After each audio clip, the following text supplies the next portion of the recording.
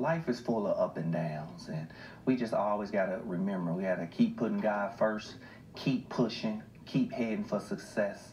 I'm inspired by different people's life and things they're trying to do, but hey, I failed 1,000 times. People say, gee, you're a loser. I say, you know what? I am, because that's what I had to become one day a winner.